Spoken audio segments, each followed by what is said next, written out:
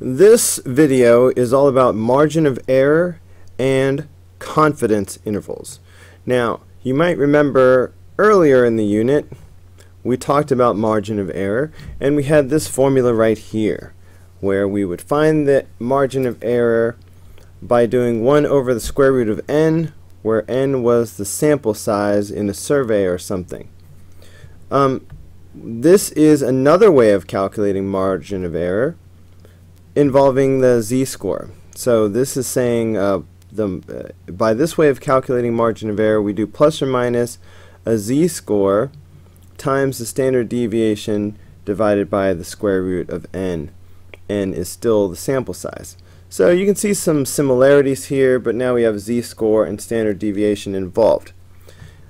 If they are talking about confidence intervals, if you hear that phrase, then go ahead and use this formula instead of the old formula. Okay? Confidence intervals is like a code word to use z-scores and standard of deviation. Okay? Other than that, it's going to be the same thing that we did before. Now, the z-scores are just going to come from a table, and so they will be given to you. If we want a 90% level of confidence, we'll use this z-score, 95% this z-score, and so on. And we'll just be plugging these numbers right in here in the formula. Let's look at a couple of examples. A sample of normally distributed scores of 40 8th grade students has a mean of 82 and a standard deviation of 15. Find the 95% confidence interval for the mean of all the reading scores. Okay, so if we want to be 95% confident that the real reading scores are somewhere in the interval for everybody, not just the sample, we can use the formula for margin of error, the new formula. Okay, so first of all, we need to know what the z-score is going to be. So for this margin of error, we're going to do plus or minus, and for the 95% confidence interval, the z-score is 1.96. So we go 1.96 times. Now, according to the formula, we need the standard deviation over the square root of the sample size. Okay, now the standard deviation is 15, and we need the square root of the sample size. Well, they said 40 8th grade students, so that's the sample size right there. So we just need to crank this out using our calculator. So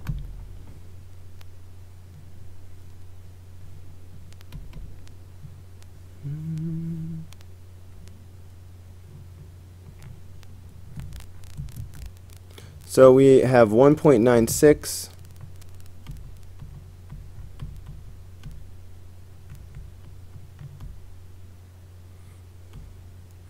and then we have 15 over the square root of 40. So 15 over the square root of 40.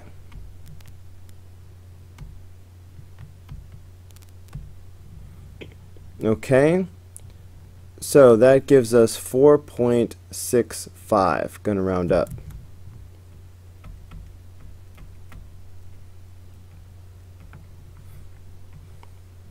Okay, so that is our margin of error. So we will use this, we will add and subtract to find the confidence interval. So the sample had a mean of 82. So that mean is what we're going to add and subtract, add to and subtract from. Okay, so first of all, let's subtract. So we'll do 82 minus 4.65. Okay, and then we'll do 82 plus 4.65. and that will give us our confidence interval.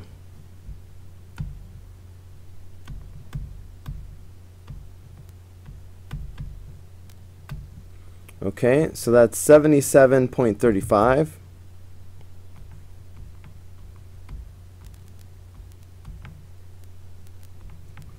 And that's going to be 86.65. Okay, so this will be our confidence interval. All right, our 95% confidence interval. It's 95% because that's the z-score that we used. Okay. All right, the z-score determines the confidence interval. All right, that means we can be 95% confident that the true mean for all of the 8th graders is somewhere within this interval. We can be 95% sure. Alright, let's talk cholesterol. The serum cholesterol level was collected for a group of 525 college women. The mean of the same was 191.7 milligrams per 100 milliliters with a standard deviation of 41. Construct a 90% confidence level or interval for the mean serum cholesterol level. All right, 90% confidence interval. So that means we're going to do our plus or minus the z-score. So at 90%, the z-score is 1.645. Okay, so 1.645. All right, now we're going to do the standard deviation, which is 41, over the square root of the sample size, which was 525. Okay, that is going to give us the margin of error.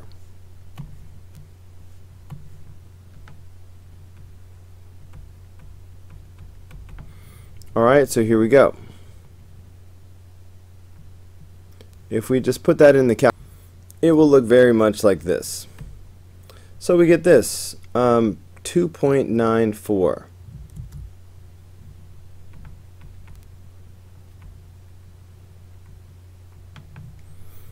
Okay, so what is the mean? The mean is 191.7. So that is what we will add and subtract from. So our confidence interval is going to come from doing 191.7 minus 2.95 and 191.7 plus 2.95. Okay, that gives us 188.75 to 194.65. So we can be 90% sure that the mean cholesterol level for all college women is somewhere inside this interval. We can be 90% sure of that. Okay, part B. Construct a 95% confidence interval. Well, understand this. If you want more confidence, we're going to have to make our interval bigger. All right? So the bigger we make this interval, the more sure we can be that the truth is in there somewhere. So just have that in your mind. So we will expect that as we make this more confident, all right, we're going from 90% confidence to 95%, we're expecting this interval to be wider. But let's just use a formula. So we're going to be doing plus or minus the z-score for 95%. Okay, that z-score is 1.96.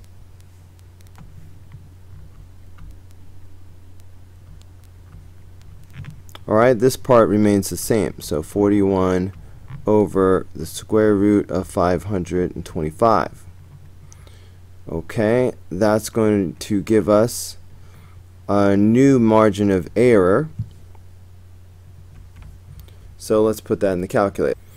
Okay, so there it is, and there it is. So 3.51. Got to round up.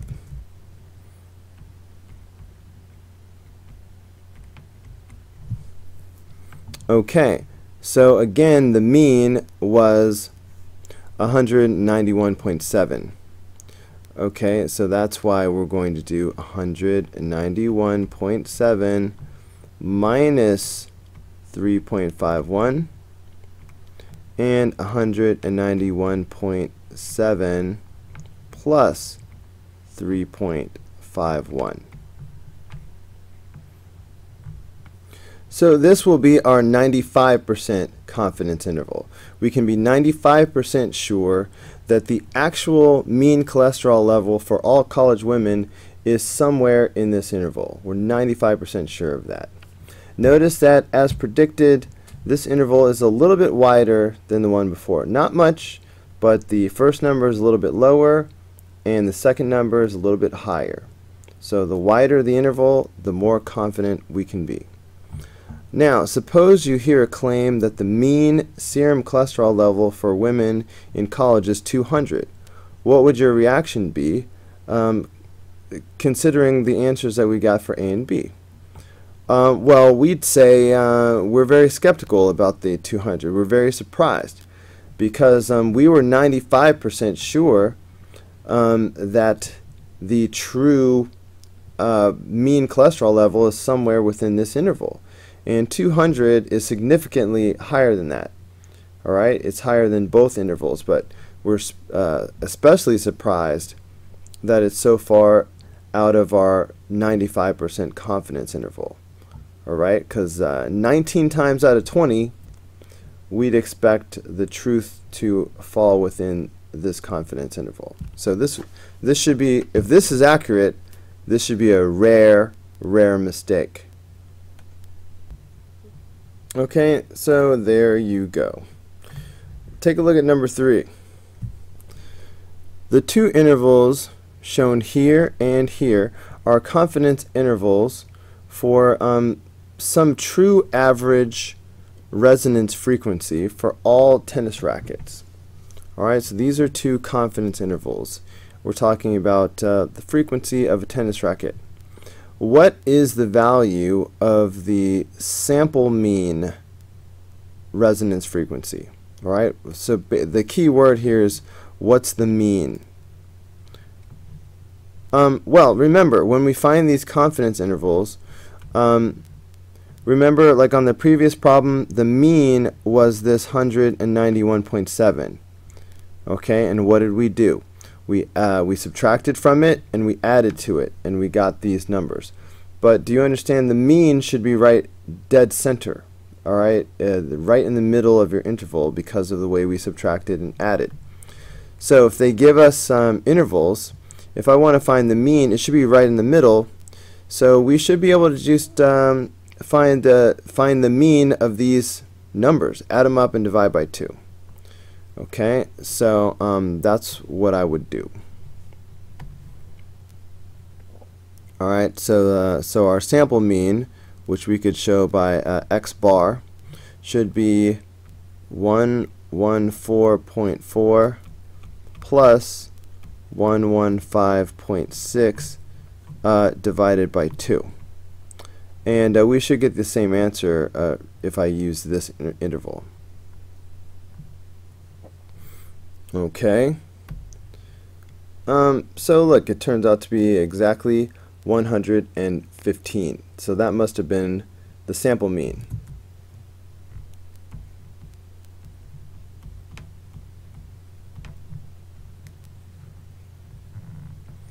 Okay, the confidence interval for one of the intervals is 90% and the other one is 99%. Which one is which? Well, remember, if you want more accuracy, you need a wider interval. Alright, if you make a wider interval, you can be more and more sure that the truth is in there somewhere. Okay, so a lower confidence, you're going to have a lower confidence interval if you're looking at a more narrow interval. Okay, so the narrower the interval, the less confident you are that the truth is in there. The wider the interval, the more confident you can be.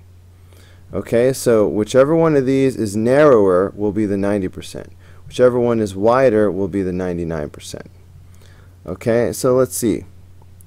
This one is wider because it goes down to 114.1. That's lower than this. And it goes up to 115.9. That's higher than this.